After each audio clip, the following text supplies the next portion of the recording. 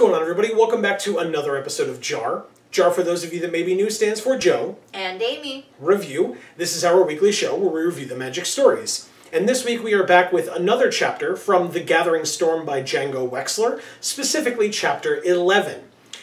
My quick review at the top of this one was, I thought this one was fine. I'm sure it is setting us up for a lot going forward, so I'm sure it will be important to know the things that it is setting up, although it itself in the future might not necessarily be one that I would look back on and go, oh my god, you remember that awesome thing that happened in chapter 11. It was informative, but like I said, I don't know that it's going to be anybody's favorite chapter, per se. Amy, what about you? What are your thoughts? It's a good piece of a larger story that is good. It is not what I would call an actual story on its own. Right. I feel like a lot of the previous chapters have been a story, each singularly. Mm-hmm. Even if they didn't necessarily have their own specific, rising action, climax, falling action, resolution, or whatever. They still felt like a cohesive story that began and ended. This one was just purely informational. Nothing super cool happened. It was just kind of information that we'll need to know.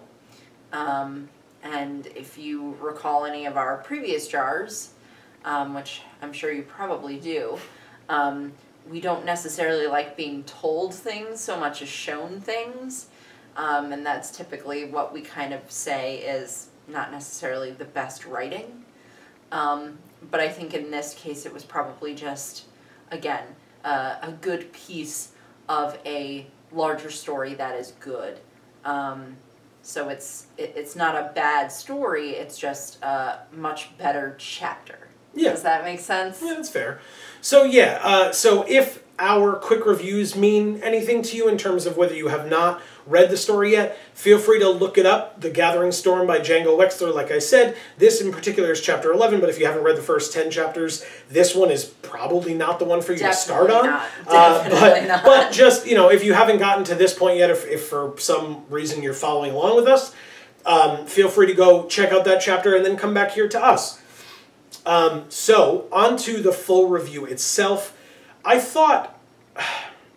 think after the kind of mini climax that was last week, obviously it's not the climax of the entire novel, but it was a climax of sorts, that kind of led us into what will be the next arc of this novel.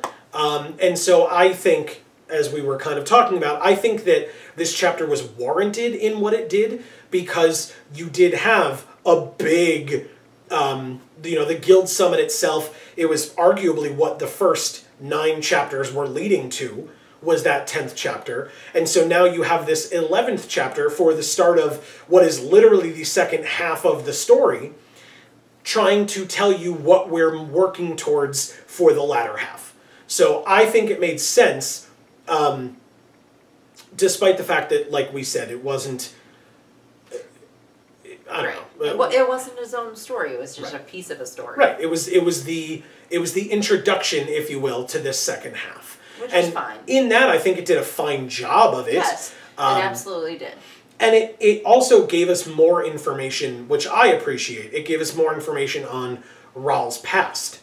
Mm-hmm. Now, we don't know what world he was in because he had planeswalked. Right. He also has not yet, I guess, realized that he can planeswalk, or realized that that is what he did, because it seems like he just showed up on that other world, healed up, lived there, realized that he was in a different place. Well, he knew that he most likely knew that he was on a different world, but he didn't seem to know how he got there, and he didn't seem to, with years or experience in any way, seem to planeswalk a second time and figure out what that was or how to do it. Right, and that's kind of interesting to me that, it seems like the way that I read it, and seemingly the way that we read it, he doesn't get it. He doesn't fully understand.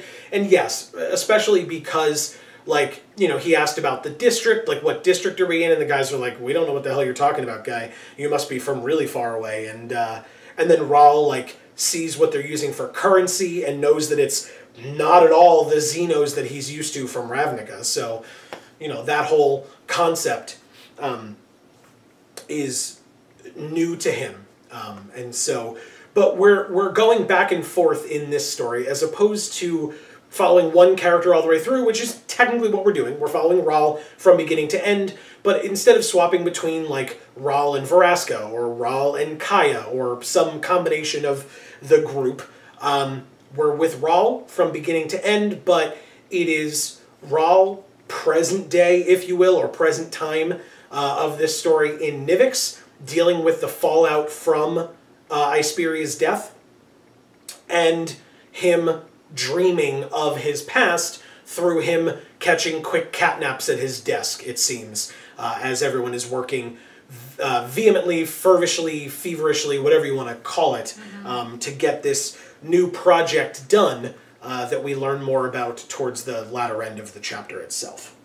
I thought Raul was a lot more vicious in this one, both in the flashbacks, but also even in present day. I mean, like, he gets stopped by those thugs, which, granted, those thugs, the two thugs in the new plane, right, he's sitting there possibly bleeding out, right? He's just planeswalked. He was having a real bad day. Right, and they both... his boyfriend was cheating on him. He was bleeding to death. Yeah, he got stabbed after... He was getting mugged by these two guys. He got stabbed after almost or right before he almost killed a child. Right. That was a very long, very bad day. Right. So I don't blame him for his reaction of just crackling down lightning and presumably, they didn't tell us this, but presumably killing those two men, especially because of the fact that the knives were then partially melted and the boots were still smoking. I don't think that would have happened to two guys that he just, like,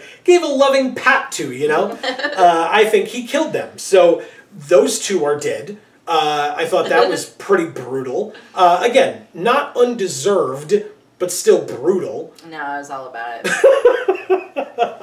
You would. You would be all about that. Yep. That's fair. And then, I don't know, there was another moment that I'm sure I will come up to. I'm sorry, did I... No, not at all. No.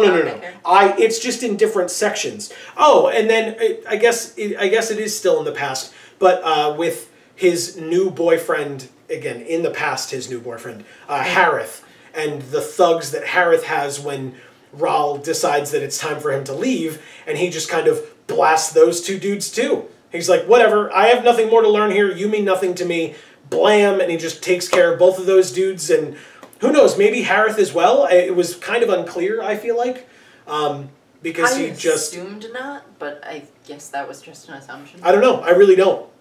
Maybe I'm reading too much into it, but the thugs were kind of coming up the stairs, and Raul had, I guess, like his own makeshift accumulator on his back that he used to, like, generate electricity so that he could blast it at those guys. While we're talking about Raul, while we're talking about electricity and Raul's abilities with electricity, I want to get something off my chest for just a second. Oh boy. And I'm curious if you had the same feeling or not, or if you all had the same feeling or not. In this story, I believe, and I don't have chapter and verse in terms of exactly when it happened, but I believe this is the third time in this novel that we have heard that Raul did something and then had lightning crackling across his teeth when he smiled. Yeah. The third time. Why? Why 3 times? The first time, it's like, oh, that's new, that's interesting, that's cool, that's his character. The second time, it's like, oh, interesting, call back to the last time that happened, okay. Third time, it's like, all right, there's no other representation of lightning on his body that you could reference besides the teeth thing. It's 3 times, I don't know. To me, 3 times I felt like was excessive. The point is that just happens every time. And we're only on chapter 11, so I feel like I'm a little afraid that, like, we're going to get it many more times before the end of the novel. It felt unnecessarily repetitive to me. I don't think so. You disagree? All right, that's fair. And like I said, it's the description of the scene that you're supposed to be viewing. Well, and right, fair. And also, I guess it goes along with my next comment, gripe, concern, question of the crackling, the hand through the hair, and the crackling making it stand on end. That's been many more than 3 times. I don't know. I feel like I'm getting a little tired of it as a descriptor. Maybe it's his thing. It's like his tick that, like, he's like, oh, my hair's messed up, you know, bzz, and, like, you know, gets it back to the way that he likes it. So that wasn't as... He's the Fonz. Hey! You know? That wasn't as concerning to you then, obviously? No. Okay, fair enough. Let us know. I mean, you know, that's a difference between us. It's clearly not something we're arguing about. It's just, you know, I feel one way, Amy feels another. Let us know. Which way do you feel? Not who's right, just you know, what opinion do you have? Of course. Amy's always right. That's how that works. We're married now. Amy is always right. I'm not stupid. But also, if you've watched the show, Amy's just always right because she's smarter than I am. So, you know, there's that as well. Not true. It's definitely true in a lot of respects. Then we get to, still in the flashback, I guess, he gets an apprenticeship with this old man named Gaz. And there's a moment where he's talking with this new boyfriend, significant other... dude. Yeah, guy that he's sleeping with, Harith. And he's talking with Harith, and Harith says, it was a moment where Amy and I both were like, oh, crap. When Harith says, you know, what about your apprenticeship with Mr. Gaz or whatever? And Rahl pauses for a second and looks at Harith and says, I didn't tell you, wait, the quote is, I didn't tell you who I was working for. And both of us were like, oh my God, that's bad. This is very bad. And at first I was like, is it Bolus again? Like, did he follow him to the new plane? Like, well, I had no idea what was happening. Before that point, when he was, like, describing Harith and everything, I was like, okay, he's just being paranoid. Like, he's so, like, you know, just that way. Mm-hmm. Which would make perfect sense, yeah. Because you have Bolus up your ass. So it's like you can't ever be trusting of anyone, right? But then it turned out to not be a trustworthy guy. Well, he doesn't know then, or didn't know then, what he knows now about Bolus. He just, you know, is kind of somewhat, I assume, distrusting of him, but also, like, you know, it could have just been his own fault. But he's definitely distrusting of relationships. I mean, we learned that big time. That kind of Tomek was the first one recently to allow him that freedom. And it's because of Elias and now Harith that, you know, this guy, at first, he was like, all right, I'm letting my guard down a bit. He's with me. I don't quite know why he's with me, but he is. I'm not really going to question it. And then the first moment is just, I didn't tell you who I was working for. How do you know who I was working for? And you feel that moment in Rahl where he's just like, you want something, right? Like, that's the only reason why you were with me. You want something. I'm not, which has to suck. Yeah. Because it's, you got cheated on the last time with somebody who seemed to legitimately appreciate you, but you were out doing things for him to allow him to further his career, and he's sleeping around on you and or, you know, making out around on you. And you feel betrayed by that, and now you found another guy who you now... the second time, I have to imagine that his feeling is that, like, it's him now, right? The first time, it may have just been that Elias is a bad person, but now Harith is doing it as well, and that has to cut kind of deep personally for Rahl. And why would Rahl be willing to trust a third partner later on down the line? Because he's been burned twice now. Right. And pretty badly. I mean, you know, I guess the second time wasn't pretty badly, but, like, the fact that it happened was the bad part. The Harith one? It's just, you know, it has to make Rahl question the entirety of the relationship. Because even if Harith turns around and says, no, I actually liked you, or that thing that you hear in movies all the time where somebody says, I was here to do a job, but I actually started liking you or whatever.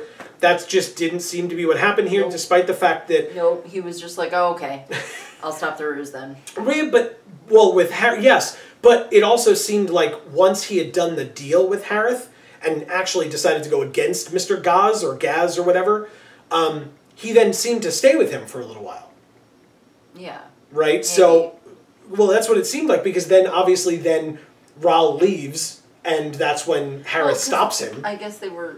Oh, no, I guess not. He said they were, like, sleeping together. It's a one-time deal. Yeah. So, but because I was going to say, they were doing a deal together, so of course they're going to be together for a little while, because they're working on this deal. But it's just a one-time thing if you're stealing from this guy, right?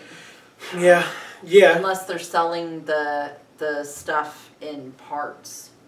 Right, like fencing it or whatever you want to call it from the... you know, on the black market or whatever they have to do based on what they're like taking. If they have a lot of merchandise and they're not able to sell it quickly, then I could see why they would still be together for a little while. Even if they're not sleeping together, they're just, you know, working together at that point. Yeah. It's all a weird situation for sure. But yeah, I'm definitely similar to that, like not being trusting of people doing nice things for me. That you're always in the back of your mind, you're wondering what their agenda is behind it. That is unfortunate, but I think a pretty common thing. But it is, again, it's unfortunate because it just, to me, it just kind of shows the situations that people have been in their lives, that's how they feel about things. Yep. And again, it's simply just unfortunate. Yeah. So. Like, I have a coworker who is more affluent, let's say, than the rest of us. He does the same job that I do, but his wife has a much better job. And so they have quite a bit more money than the rest of us do.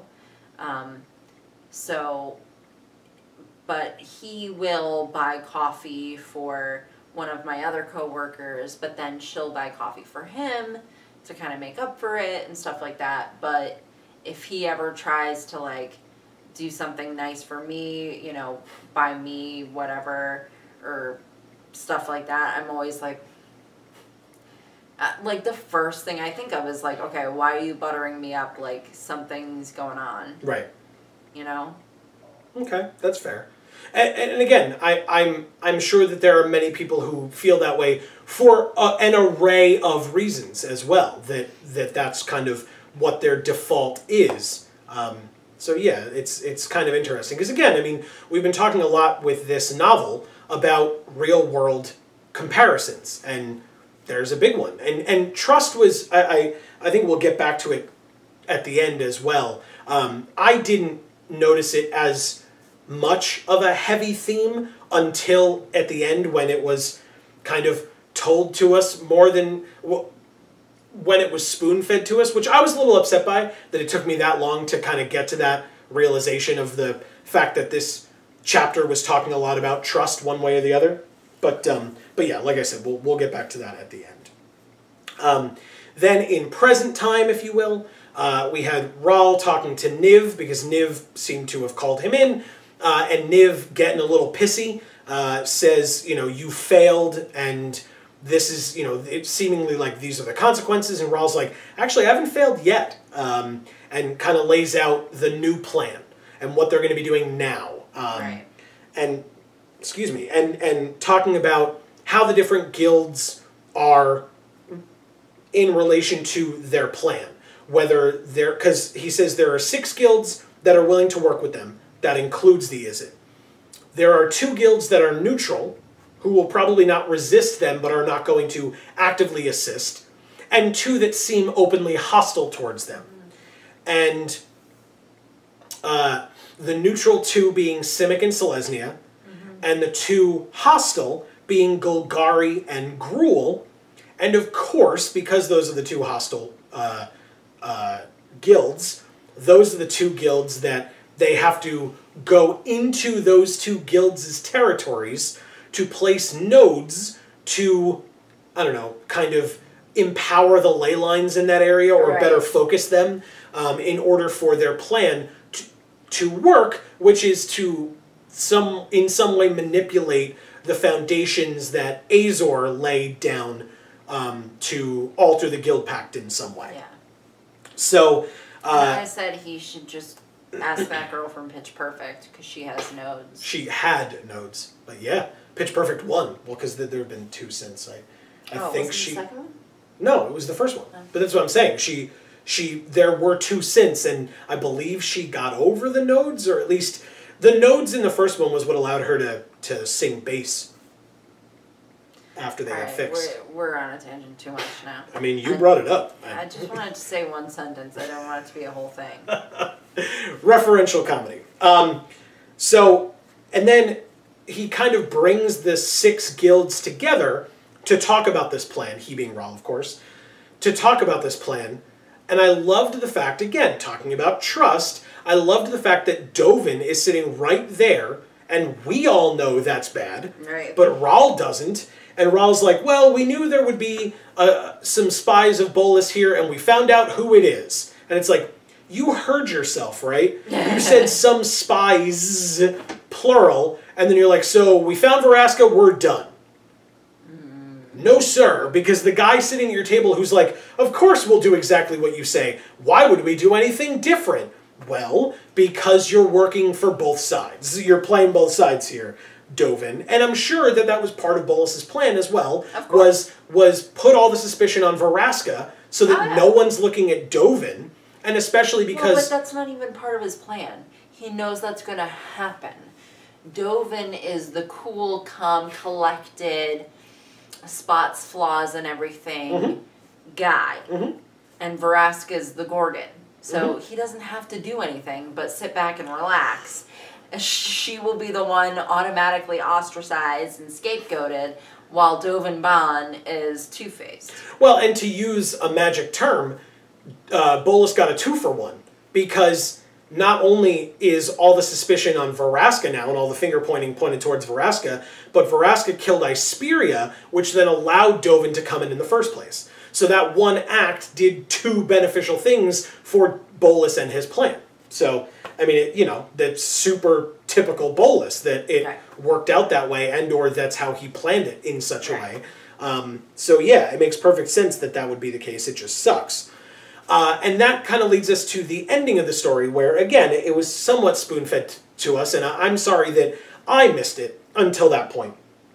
But I liked that it kind of wrapped up with Rahl saying or pointing out the fact that, thanks to Tomek, and as he said, some select few others, which I would say, based on these stories, would be Lavinia, who he didn't technically mention, we haven't heard from in a little while, but seems like Lavinia. He mentions Hekara, which makes sense as well. Thanks to those people, he was starting to trust again.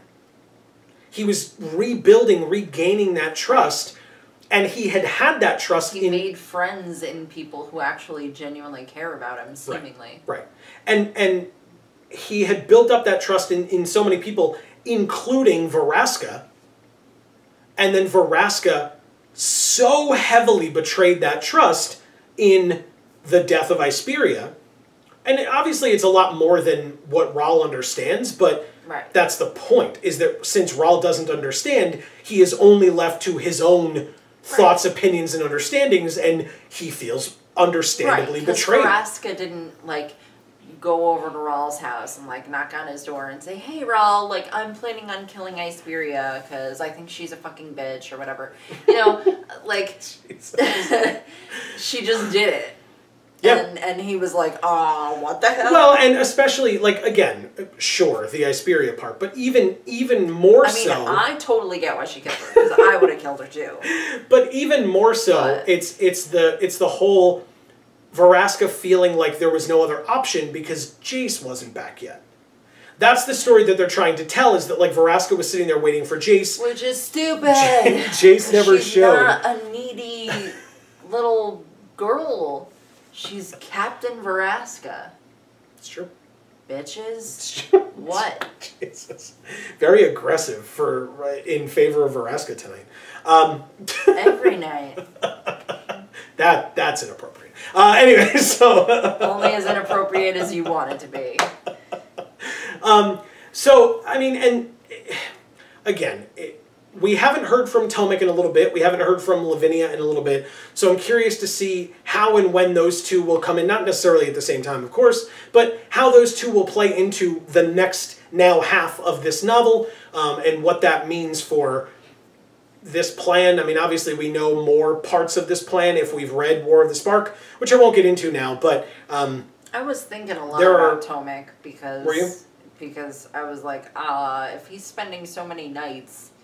That's right. Not with Tomek. Like, what is Tomek up to? Or well, he's not even talking to him? Well, Tomek would have had to know, right? Because well, yeah. Teysa is a confidant of Kaya's, and Kaya knows what happened to Isperia. I assume most of, if not all of Ravnica knows what happened to Isperia at this point.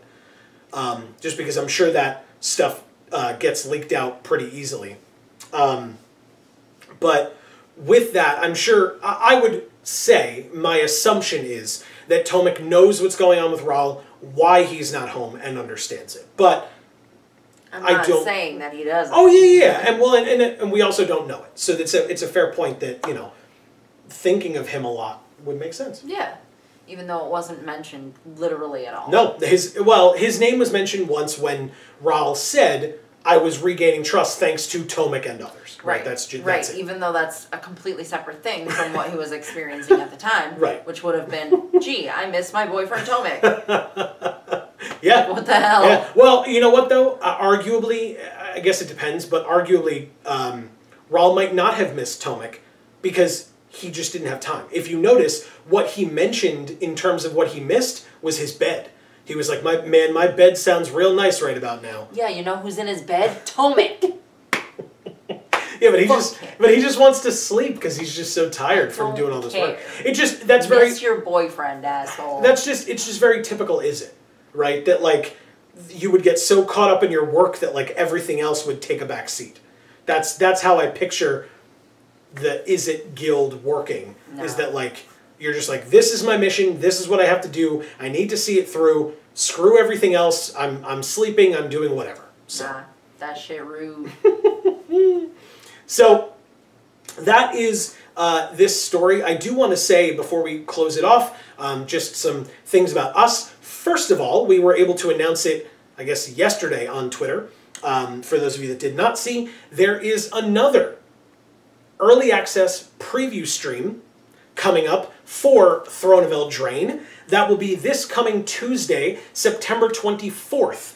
I cannot guarantee you what time we are starting. It will be here on the YouTube channel. I can say 5 o'clock-ish. It depends on how work goes. If there are things that require me to stay, I will have to stay. But I should be able to leave around 5-ish and get back, or I'm sorry, be back here to start around 5-ish. Amy and I will be able to have a very quick dinner beforehand and then start the stream and see all of you and try out the new sealed for Throne of Eldraine, which seems very, very awesome and interesting. That is sponsored. We have been chosen by Wizards of the Coast as one of the featured streamers. We thank them for that opportunity, as we always do, and for that sponsored content that we are then going to be able to produce to show all of you. And we would love for you to come in the chat, suggest some things, some plays that you would like us to play, some picks that you would like us to use from our sealed events, because we are going to be playing sealed all day, that or all night. That is what we do. No standard here. There will be many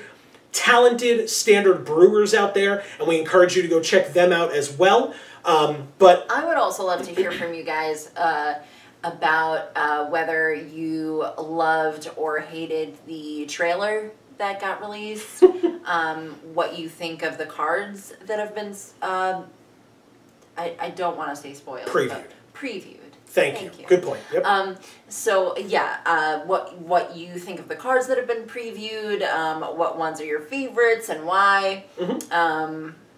Yeah, I want to hear that stuff. Yeah, definitely. Definitely give that to us. Give that information either in the comments of this video or come on to the stream and come chat with us. Us and your fellow viewers, and all of that, whether we're streaming day of whether it's in the comments of any of these JaAR videos, any of our other videos. It's a great way to show off your... Hashtag Vorthos Pride.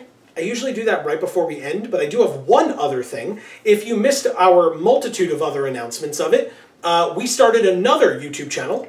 It will not be impacting this channel in any way, so don't worry, except that occasionally we will talk about it on this channel. But we started a Video Games for All channel, so you can go check that out. That will be, the subscription thing will be here somewhere on the screen for all of you to click. But also the playlist should be up for our inaugural series on the channel, which is Amy and I playing through Pokemon Red from the original Game Boy, the original Pokemon Red. It is Amy's first time playing any mainline Pokemon game that is not actual Pokemon Go, and so you should definitely check it out. There have been some very interesting episodes. We're only about 4 in, so it's definitely a good time for you to jump in on that. If that is something that interests you, I think you'll enjoy it. There are definitely a lot of fun moments. Yes, and funny moments. Yeah. Oh my god. And if you have any familiarity with the games, it's better, but if you don't know the games, come... Then you're in the same boat as me. Exactly, exactly. And so come watch and see if you agree with some of Amy's assessments. Either way, really. Whether you're familiar or not familiar, see if you agree with Amy's assessments. Because we've gotten some very positive feedback from people about enjoying the show, and we're really grateful. So yeah, we're really grateful for that. So definitely go check that out. One, it helps us out a lot, but more importantly, we really hope you enjoy it. Yes. So feel free to subscribe over there, subscribe over here. You guys know how YouTube works, and we hope to see you for our sponsored preview stream next Tuesday, or this coming Tuesday, like I said, around 5 p.m. That's Eastern Standard Time here in the U.S., because that's where we are. Right. So, you know, hopefully you will be able to join us for any and all of that, because we are going to, as always, be going until we drop. Both of us will have work the next day, but yes, we will do our best to stay as long as possible. I go to work very early in the morning. I usually wake up around 4 a.m. Mm-hmm. So I will hang in there as long as I can. Mm-hmm. Joe usually stays on stream a little bit longer than I do, for the sake of, you know, drawing it out just a bit more, past the point where I just can't take it anymore. Yeah. We just do as many sealeds as we can, have tons of fun. Jump in the chat. We have tons of fun people that come and join us, either fans like yourself, friends who are also fans, etc. So on definitely, occasion, I ask a couple of my coworkers to hop on and just say hi. So one of our old streams, we had an old friend from high school just pop on out of nowhere, which was awesome. So, you know, definitely come join us for that. We would really appreciate it. We hope you enjoy it as well. Come see how the new sealed environment looks in advance of your pre-release and or you playing some sealed on MTG Arena. So that way you can work on your strategy before you even get to the pre-release. Well, you can definitely learn what not to do. That's what I mean. Process of elimination strategy. It's like, wow, that's the decision Joe made. We'll just not do that ever. Yep. That's all right. I'll make the mistakes so you don't have to. How's that? So yes, please come join us for that. Thank you all so very much for watching this episode of JaAR. Like I said, any and all thoughts, comments, questions, concerns, down in the comments below. Check us out, Facebook and Twitter. Those links are in the description as well. And from the Geek for All now family of channels, I have been Joe. And I'm Amy. And as we always say, in whichever video of ours you watch next, we will see you all next time. Thanks, everybody.